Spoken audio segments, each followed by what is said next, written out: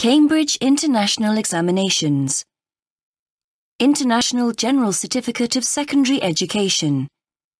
June Examination Series 2018. English as a Second Language. Extended Tier. Listening Comprehension. Welcome to the exam. In a moment, your teacher is going to give out the question papers. When you get your paper, fill in your name, centre number and candidate number on the front page. Do not talk to anyone during the exam. If you would like the recording to be louder or quieter, tell your teacher now. The recording will not be stopped while you are doing the exam. Teacher, please give out the question papers, and when all the candidates are ready to start the test, please turn the recording back on. Now you are all ready, here is the exam. Questions 1 to 4. You will hear 4 short recordings. Answer each question on the line provided. Write no more than 3 words or a number for each detail. You will hear each recording twice.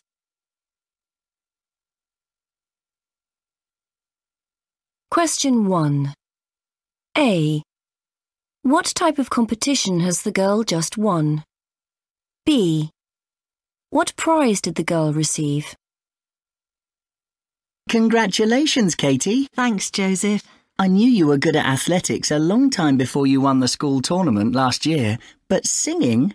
I thought that was just a hobby, and you managed to beat everyone in this year's contest. Well, my mum persuaded me to enter. Honestly, I still can't believe I've won.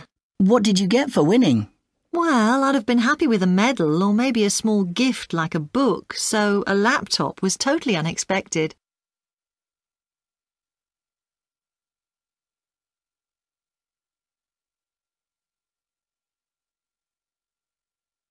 Congratulations, Katie. Thanks, Joseph. I knew you were good at athletics a long time before you won the school tournament last year, but singing? I thought that was just a hobby, and you managed to beat everyone in this year's contest. Well, my mum persuaded me to enter. Honestly, I still can't believe I've won. What did you get for winning? Well, I'd have been happy with a medal or maybe a small gift like a book, so a laptop was totally unexpected.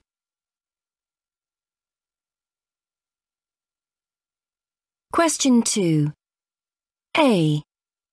What does the woman want to celebrate at the restaurant? B. How much deposit does the woman have to pay? The Riverside Restaurant. Can I help you? I'd like to book a table for 12 people this Saturday. Around 6 p.m? Yes, that's fine. Is it for a special occasion? Well, we had a great time at your restaurant last month celebrating my birthday, and as it's my son's graduation, we've decided to come back. OK. Will you go for our set menu? Yes, please. Do you require payment in advance? Yes, for large groups of people we do. It'll be £60 in your case. But on the day you'll receive a discount if your total bill is more than £150. OK, I'll pop in tomorrow to sort things out.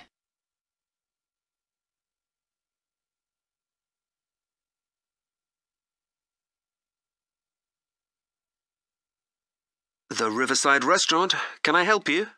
I'd like to book a table for 12 people this Saturday. Around 6 p.m? Yes, that's fine. Is it for a special occasion? Well, we had a great time at your restaurant last month celebrating my birthday, and as it's my son's graduation, we've decided to come back. OK. Will you go for our set menu? Yes, please. Do you require payment in advance? Yes, for large groups of people we do. It'll be £60 in your case. But on the day you'll receive a discount if your total bill is more than £150. OK, I'll pop in tomorrow to sort things out.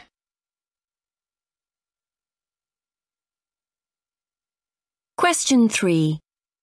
A. What is the boy reading about? B. When does the boy have to hand in his essay? What's that you're reading, Victor? Is it one of your sci-fi novels? Not this time, Emma. I was looking for an article on solar power for my chemistry project, but came across this one about extreme sports. I found out loads. Well, if you're interested in that, why not write about it in the essay we've got for homework? Why didn't I think of that? And there's plenty of time to complete it by Thursday. I thought the teacher wanted it this Wednesday. Well, last Friday she said she'd give us more time, remember? Oh, yes, that's good.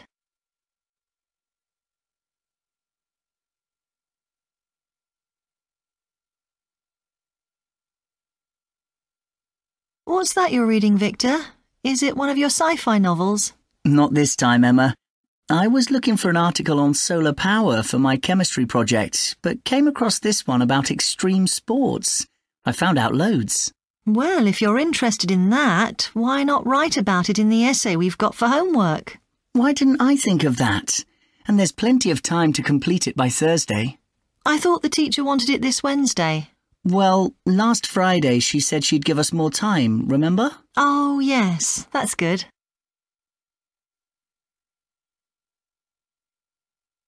Question 4. A. What can students get with the City Card? B. Where can students apply for the City Card? Following last year's success with the Go card, which helped students with travel tickets, we are now introducing a card called the City Card. The new card offers many discounts. To find out more about the places where you can use this card, there are information leaflets at the school reception and in the local library. If you're interested in signing up and obtaining this card, please go to the school website. Your card will be sent to you within a week and it's totally free. We hope you'll enjoy using it.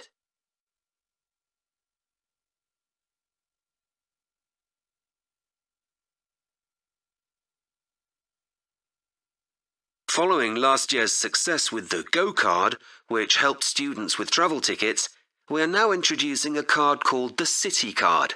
The new card offers many discounts. To find out more about the places where you can use this card, there are information leaflets at the school reception and in the local library. If you're interested in signing up and obtaining this card, please go to the school website. Your card will be sent to you within a week and it's totally free. We hope you'll enjoy using it.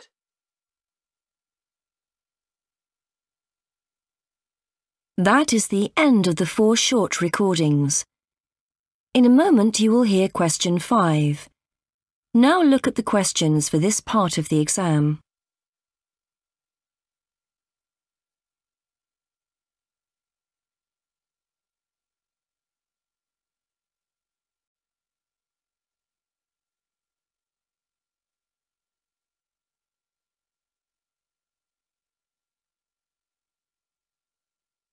Question 5.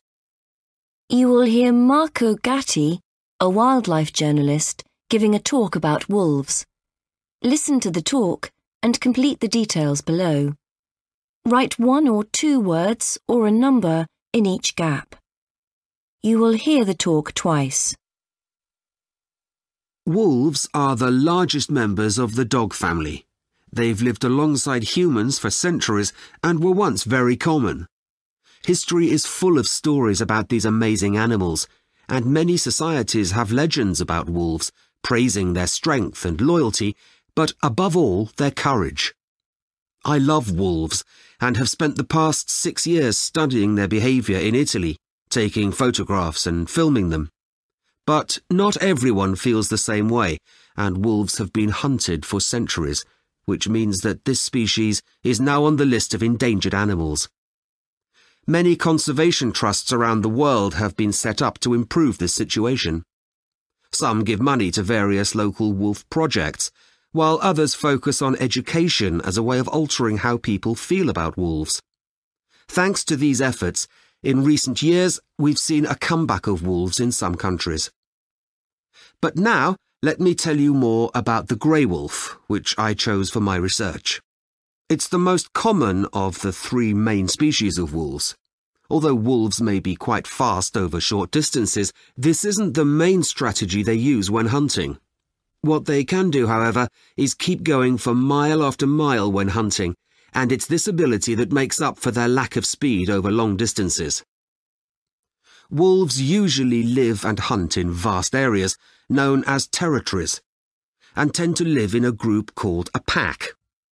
Although some packs have been known to cover an area as large as 450 square kilometres or as little as 50, they usually require approximately 250 square kilometres.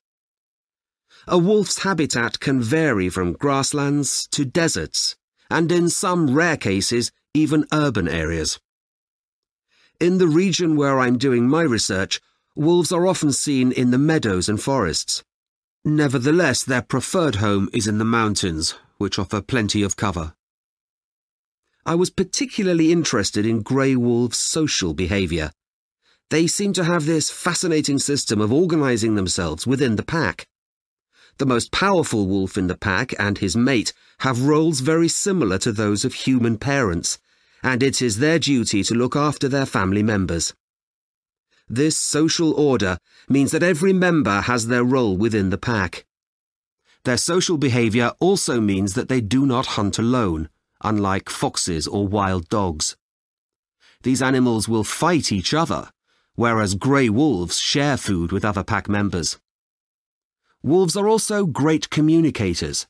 They use their sense of smell to find out about other wolves in the area and their territory boundaries.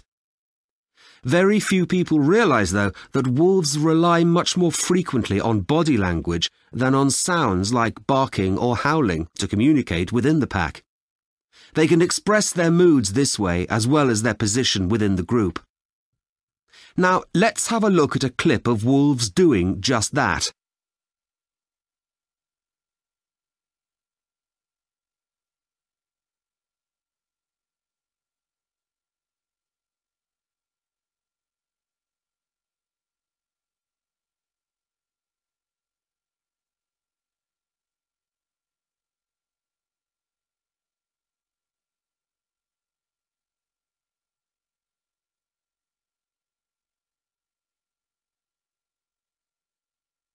Now you will hear the talk again. Wolves are the largest members of the dog family. They've lived alongside humans for centuries and were once very common. History is full of stories about these amazing animals, and many societies have legends about wolves, praising their strength and loyalty, but above all, their courage. I love wolves and have spent the past 6 years studying their behaviour in Italy, taking photographs and filming them. But not everyone feels the same way, and wolves have been hunted for centuries, which means that this species is now on the list of endangered animals. Many conservation trusts around the world have been set up to improve this situation. Some give money to various local wolf projects, while others focus on education as a way of altering how people feel about wolves. Thanks to these efforts, in recent years, we've seen a comeback of wolves in some countries. But now, let me tell you more about the grey wolf, which I chose for my research. It's the most common of the 3 main species of wolves. Although wolves may be quite fast over short distances, this isn't the main strategy they use when hunting. What they can do, however, is keep going for mile after mile when hunting, and it's this ability that makes up for their lack of speed over long distances. Wolves usually live and hunt in vast areas, known as territories, and tend to live in a group called a pack. Although some packs have been known to cover an area as large as 450 square kilometres or as little as 50, they usually require approximately 250 square kilometres. A wolf's habitat can vary from grasslands to deserts, and in some rare cases, even urban areas. In the region where I'm doing my research, wolves are often seen in the meadows and forests. Nevertheless, their preferred home is in the mountains, which offer plenty of cover. I was particularly interested in grey wolves' social behaviour. They seem to have this fascinating system of organising themselves within the pack. The most powerful wolf in the pack and his mate have roles very similar to those of human parents, and it is their duty to look after their family members. This social order means that every member has their role within the pack. Their social behaviour also means that they do not hunt alone, unlike foxes or wild dogs.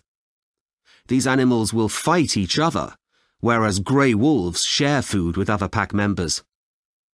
Wolves are also great communicators. They use their sense of smell to find out about other wolves in the area and their territory boundaries. Very few people realise, though, that wolves rely much more frequently on body language than on sounds like barking or howling to communicate within the pack. They can express their moods this way as well as their position within the group. Now, let's have a look at a clip of wolves doing just that.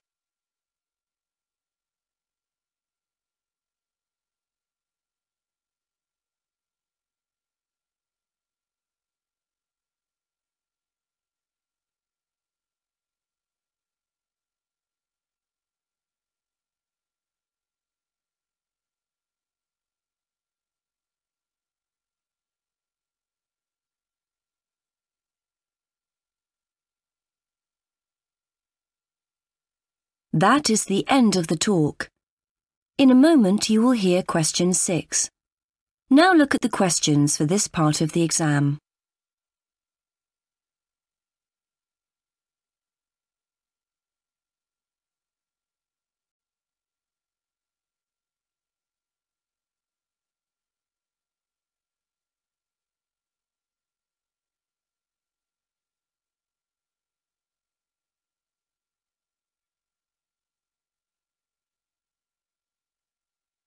Question 6.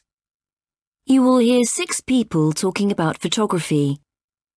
For each of speakers 1 to 6, choose from the list, A to G, which opinion each speaker expresses.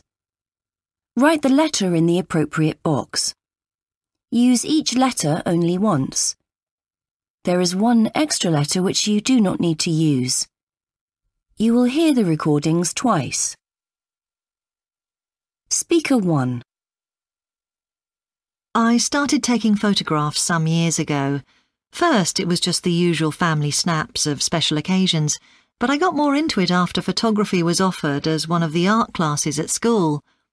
I'd tried to express myself with paints and brushes, but that just wasn't for me. Our teacher used to be a photographer herself and suggested I should give photography a go as a profession. I'm not sure, though. I think once you do something for a living, it takes all the fun out of it.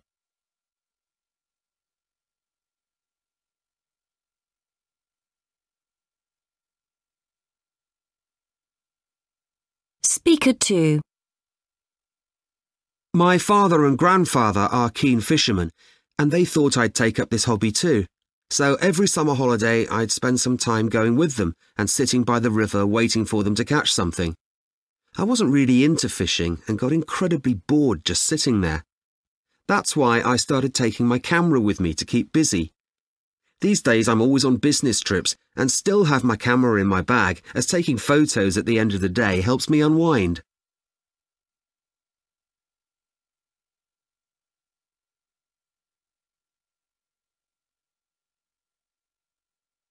Speaker 3.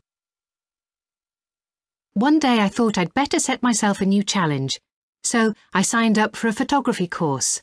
I don't have a natural talent when it comes to art, and my first attempts at photography were complete disasters. A friend suggested concentrating on history or geography instead, but I just kept going. I guess my hard work and perseverance makes up for what I lack in talent. Looking back, I'm really satisfied with myself for turning things around and completing the course. As a result, I now produce rather decent photos.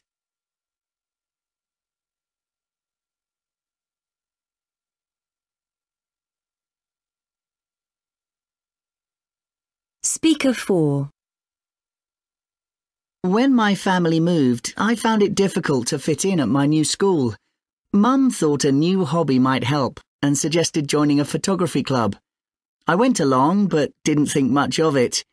I occasionally went out with some friends to take photos, but then one of them asked me to supply photographs for the school magazine.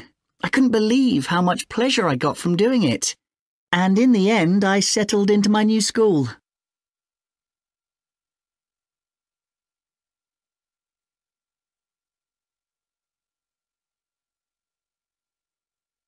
Speaker 5.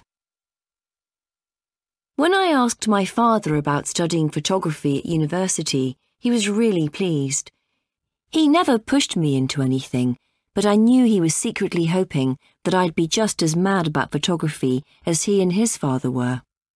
The fact that I decided to pursue it as a career was something that made him incredibly proud. Even now, as a professional photographer, I still love hearing what he thinks of my work and how he'd improve some of the shots.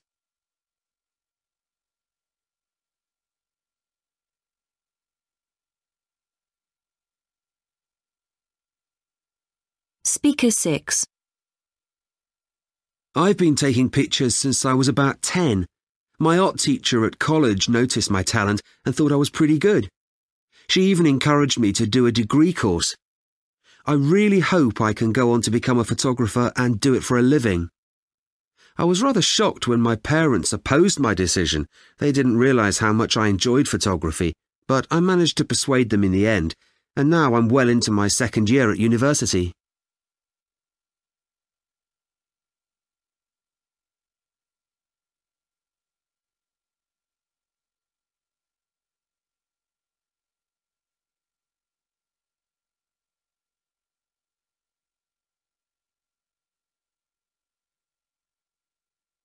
Now you will hear the 6 speakers again. Speaker 1. I started taking photographs some years ago. First, it was just the usual family snaps of special occasions, but I got more into it after photography was offered as one of the art classes at school. I'd tried to express myself with paints and brushes, but that just wasn't for me. Our teacher used to be a photographer herself and suggested I should give photography a go as a profession. I'm not sure, though. I think once you do something for a living, it takes all the fun out of it.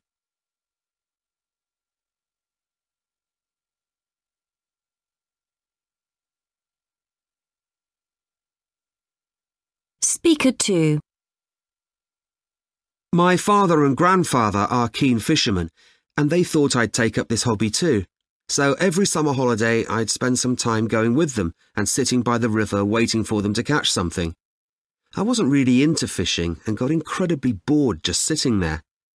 That's why I started taking my camera with me to keep busy. These days I'm always on business trips and still have my camera in my bag, as taking photos at the end of the day helps me unwind.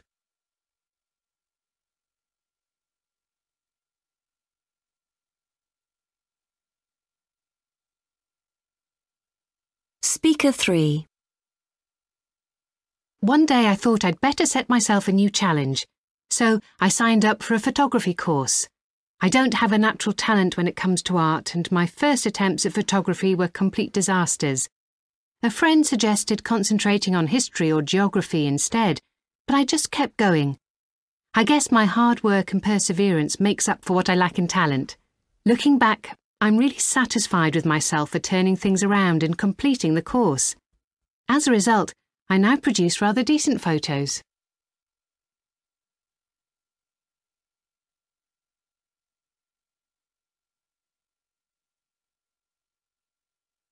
Speaker 4. When my family moved, I found it difficult to fit in at my new school. Mum thought a new hobby might help and suggested joining a photography club. I went along but didn't think much of it. I occasionally went out with some friends to take photos, but then one of them asked me to supply photographs for the school magazine. I couldn't believe how much pleasure I got from doing it. And in the end, I settled into my new school.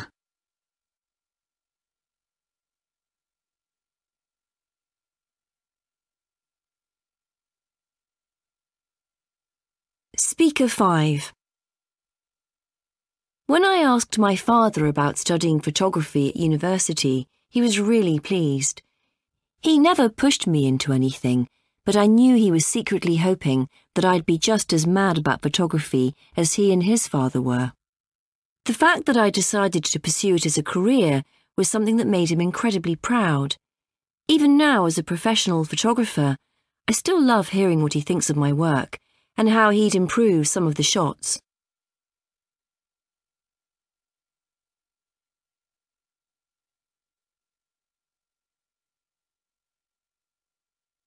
Speaker 6. I've been taking pictures since I was about 10. My art teacher at college noticed my talent and thought I was pretty good. She even encouraged me to do a degree course. I really hope I can go on to become a photographer and do it for a living. I was rather shocked when my parents opposed my decision. They didn't realise how much I enjoyed photography, but I managed to persuade them in the end, and now I'm well into my second year at university.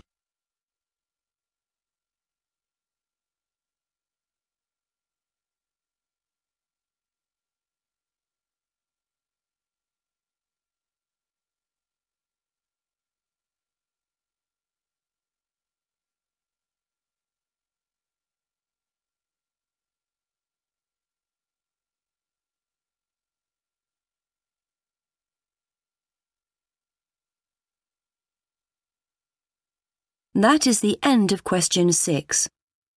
In a moment, you will hear question 7. Now look at the questions for this part of the exam.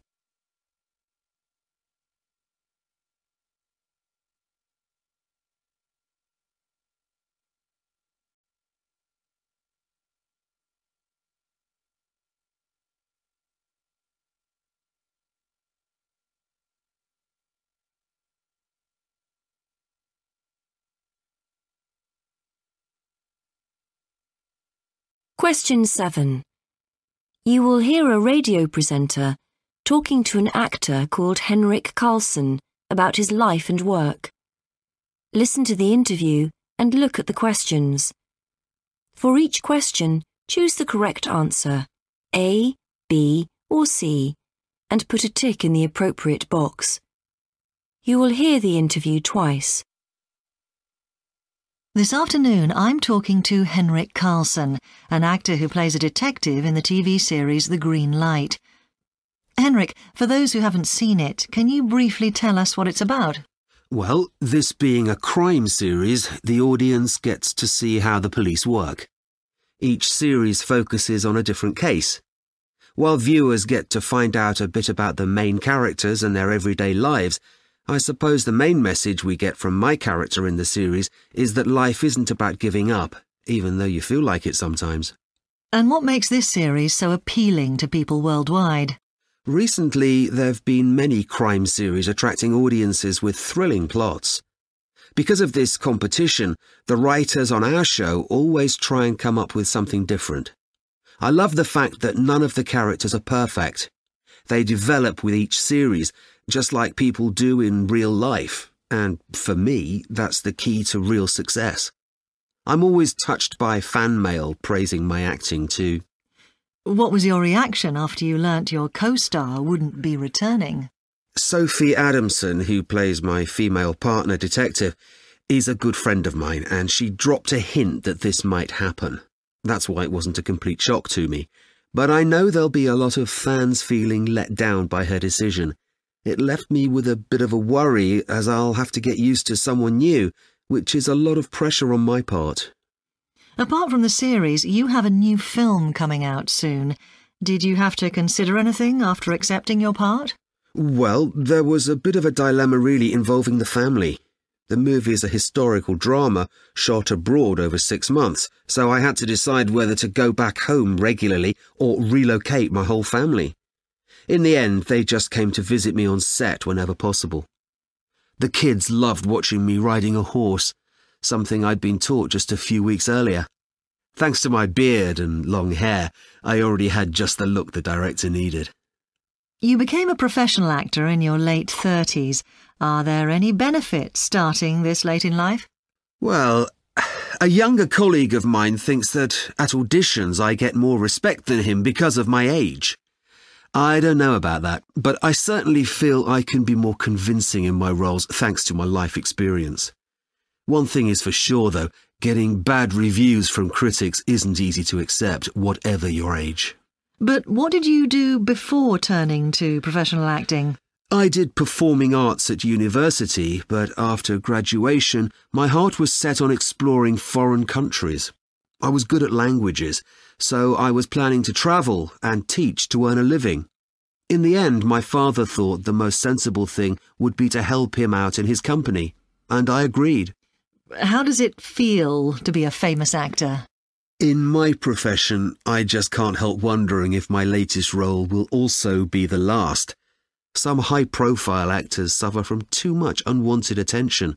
Personally, I only get photographed when I go abroad because my fans back home respect my private life, which I appreciate. My wife gets upset by what the press writes about us sometimes, but I just laugh it off. And any major projects on the horizon? My friend's written a script and is hoping to give a new generation of actors a chance to act in it. He approached me to see if I'd be interested in directing it, something that had never crossed my mind.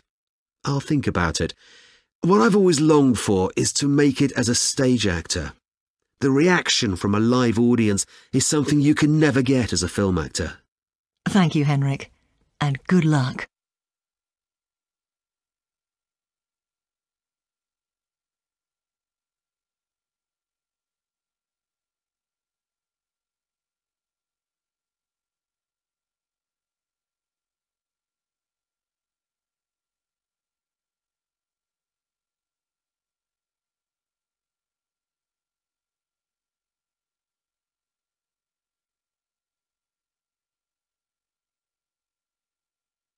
Now you will hear the interview again.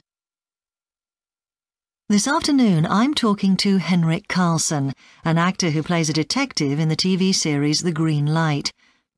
Henrik, for those who haven't seen it, can you briefly tell us what it's about? Well, this being a crime series, the audience gets to see how the police work. Each series focuses on a different case. While viewers get to find out a bit about the main characters and their everyday lives, I suppose the main message we get from my character in the series is that life isn't about giving up, even though you feel like it sometimes. And what makes this series so appealing to people worldwide? Recently, there have been many crime series attracting audiences with thrilling plots.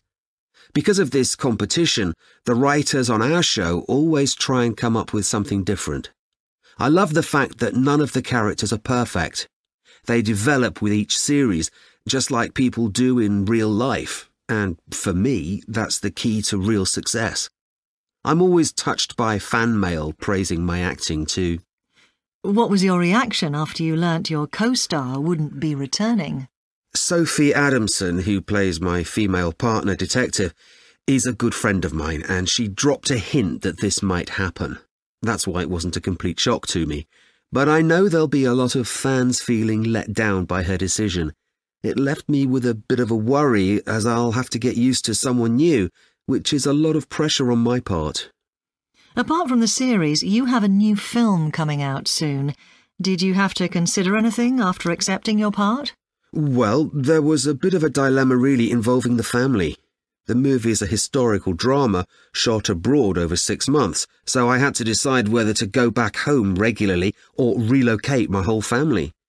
In the end, they just came to visit me on set whenever possible. The kids loved watching me riding a horse, something I'd been taught just a few weeks earlier. Thanks to my beard and long hair, I already had just the look the director needed. You became a professional actor in your late 30s. Are there any benefits starting this late in life? Well, a younger colleague of mine thinks that at auditions I get more respect than him because of my age. I don't know about that, but I certainly feel I can be more convincing in my roles thanks to my life experience. One thing is for sure, though, getting bad reviews from critics isn't easy to accept, whatever your age. But what did you do before turning to professional acting? I did performing arts at university, but after graduation, my heart was set on exploring foreign countries. I was good at languages, so I was planning to travel and teach to earn a living. In the end, my father thought the most sensible thing would be to help him out in his company, and I agreed. How does it feel to be a famous actor? In my profession, I just can't help wondering if my latest role will also be the last. Some high-profile actors suffer from too much unwanted attention. Personally, I only get photographed when I go abroad because my fans back home respect my private life, which I appreciate. My wife gets upset by what the press writes about us sometimes, but I just laugh it off. And any major projects on the horizon? My friend's written a script and is hoping to give a new generation of actors a chance to act in it. He approached me to see if I'd be interested in directing it, something that had never crossed my mind. I'll think about it. What I've always longed for is to make it as a stage actor. The reaction from a live audience is something you can never get as a film actor. Thank you, Henrik, and good luck.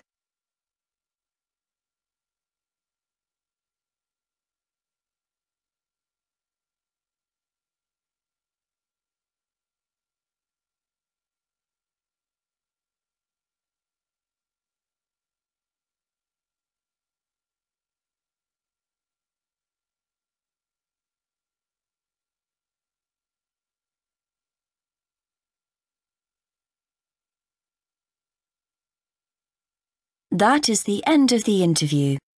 In a moment, you will hear question 8. Now look at the questions for this part of the exam.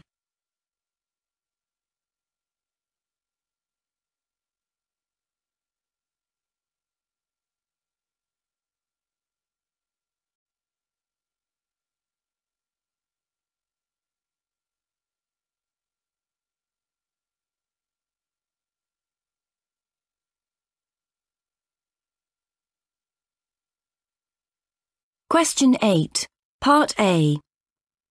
You will hear a pilot called Tracy Curtis Taylor giving a talk about her flight over Africa. Listen to the talk and complete the notes in Part A. Write 1 or 2 words only in each gap. You will hear the talk twice.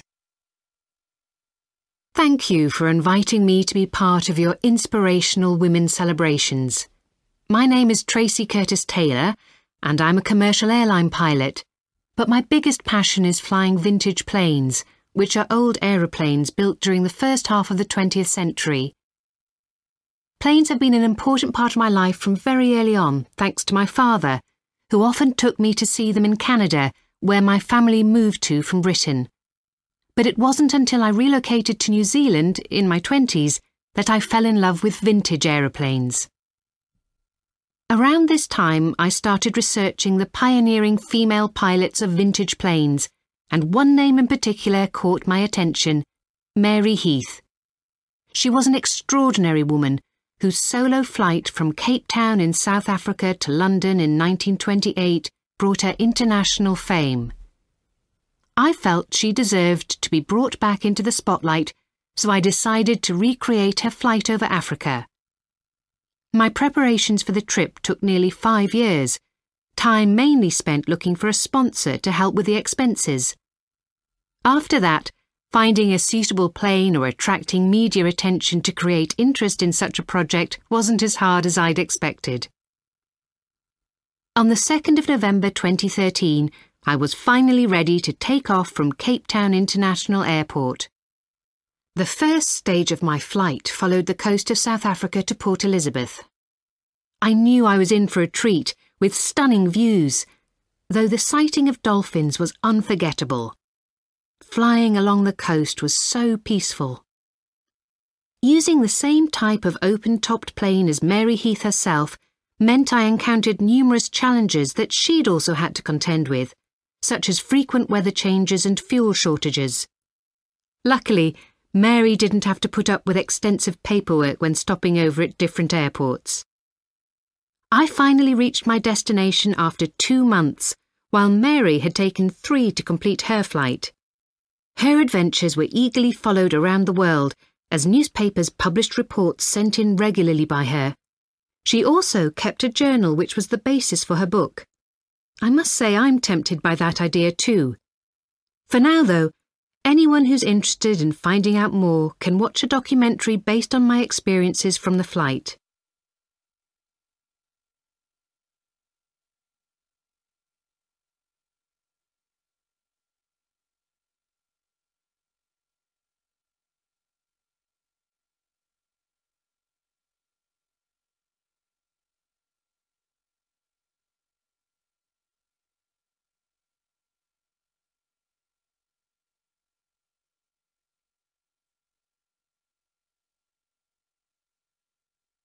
Now you will hear the talk again. Thank you for inviting me to be part of your inspirational women's celebrations. My name is Tracy Curtis Taylor, and I'm a commercial airline pilot. But my biggest passion is flying vintage planes, which are old aeroplanes built during the first half of the 20th century. Planes have been an important part of my life from very early on, thanks to my father, who often took me to see them in Canada, where my family moved to from Britain. But it wasn't until I relocated to New Zealand in my 20s that I fell in love with vintage aeroplanes. Around this time, I started researching the pioneering female pilots of vintage planes, and one name in particular caught my attention: Mary Heath. She was an extraordinary woman whose solo flight from Cape Town in South Africa to London in 1928 brought her international fame. I felt she deserved to be brought back into the spotlight, so I decided to recreate her flight over Africa. My preparations for the trip took nearly 5 years, time mainly spent looking for a sponsor to help with the expenses. After that, finding a suitable plane or attracting media attention to create interest in such a project wasn't as hard as I'd expected. On the 2nd of November 2013, I was finally ready to take off from Cape Town International Airport. The first stage of my flight followed the coast of South Africa to Port Elizabeth. I knew I was in for a treat, with stunning views, though the sighting of dolphins was unforgettable. Flying along the coast was so peaceful. Using the same type of open-topped plane as Mary Heath herself meant I encountered numerous challenges that she'd also had to contend with, such as frequent weather changes and fuel shortages. Luckily, Mary didn't have to put up with extensive paperwork when stopping over at different airports. I finally reached my destination after 2 months, while Mary had taken 3 to complete her flight. Her adventures were eagerly followed around the world as newspapers published reports sent in regularly by her. She also kept a journal which was the basis for her book. I must say I'm tempted by that idea too. For now, though, anyone who's interested in finding out more can watch a documentary based on my experiences from the flight.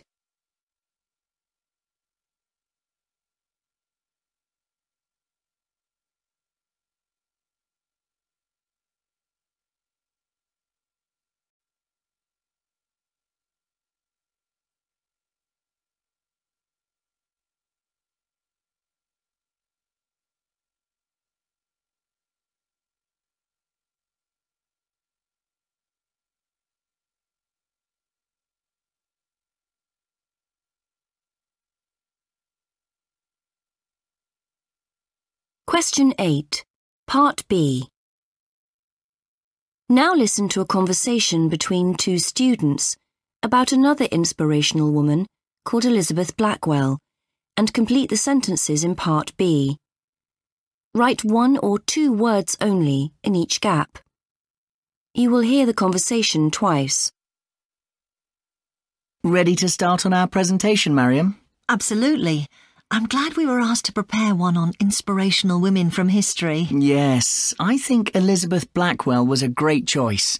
Not only was she the first woman to obtain a medical degree in the United States, but she also helped other women to do the same. Yeah, she must have been so brave to deal with all the prejudice she faced. I know. Job opportunities for women were very restricted in the 19th century. There were only certain jobs that women were allowed to do, like working for wealthy families as a nanny, looking after their children, or as a tutor. Elizabeth opted for the teaching role when she was still a very young woman. And actually, I found out that a few years later she became determined to become a doctor after witnessing her friend's serious illness and feeling powerless to help her. And that's what drove her to apply to numerous universities, and all but one declined her application. Now listen to this. Before they accepted her, professors at this university requested that the male students vote on whether Elizabeth should be permitted to study there. Luckily for her, they thought it was a practical joke, so decided to go along with it. She graduated from the university in 1849, becoming the first female doctor. Extraordinary. I read that after graduating, she went to Europe for 2 years to gain medical experience. While she was working as a midwife there in France, she contracted a disease that left her blind in one eye. This shattered her dream of working as a surgeon. She returned to the US, but much later in life went back to Europe as a lecturer at the London School of Medicine for Women. Right.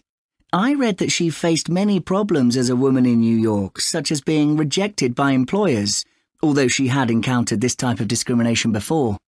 What she found overwhelming, though, was dealing with landlords turning her away when she inquired about rooms. Support from her friends and family wasn't in short supply, though, and saw her through these times. Oh, right. But then, in 1857, she finally opened her own hospital which provided healthcare for the poor and employment for other experienced women doctors. This was a real achievement for Elizabeth, but nothing filled her with as much satisfaction as providing training for women doctors who just obtained their medical degree. Excellent. Let's start working on the text.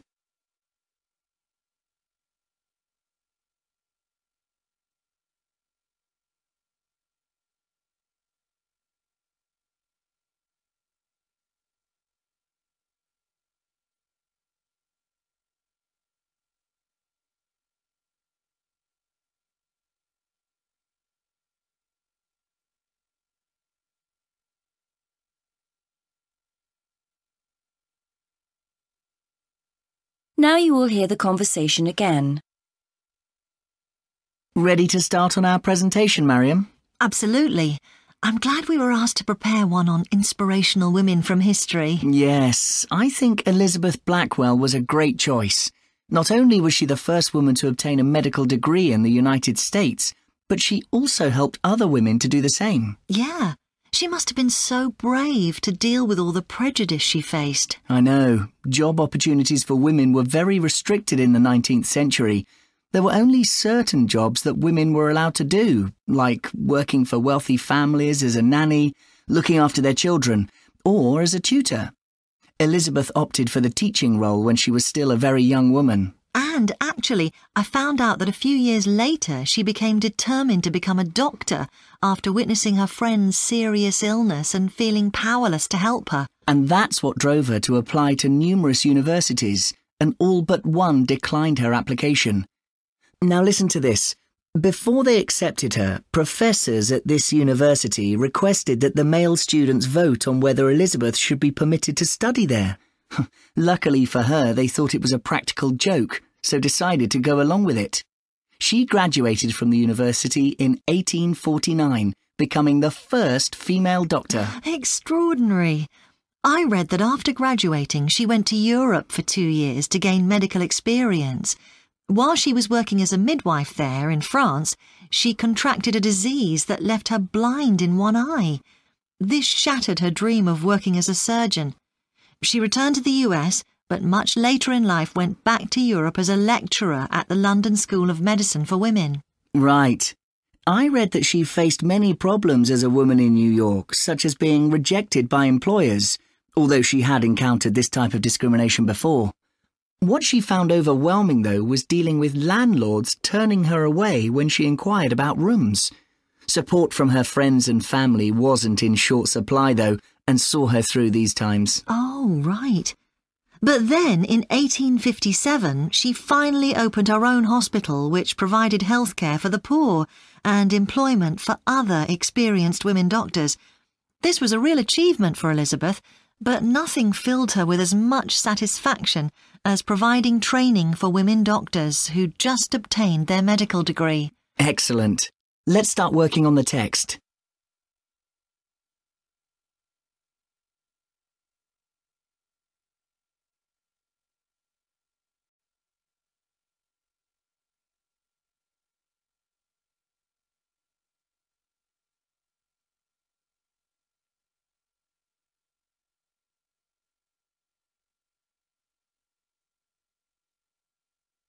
That is the end of question 8 and of the exam. In a moment, your teacher will collect your papers. Please check that you have written your name, centre number and candidate number on the front of your question paper. Remember, you must not talk until all the papers have been collected.